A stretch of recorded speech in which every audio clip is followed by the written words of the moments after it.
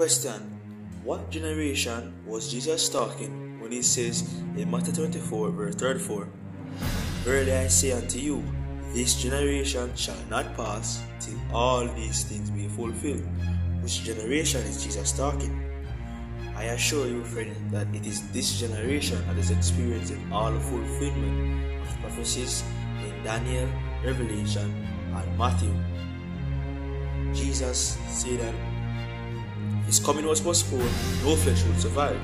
We are living in a time that man possesses the technology and the advancements to wipe away or to eradicate life on earth. Friends, we're living in the time when the mark of the beast, a Sunday law, is the mark of the beast, the Antichrist, the Roman Catholic system, and our cashless society is about to be fulfilled. We need to get ready before it is eternally too late.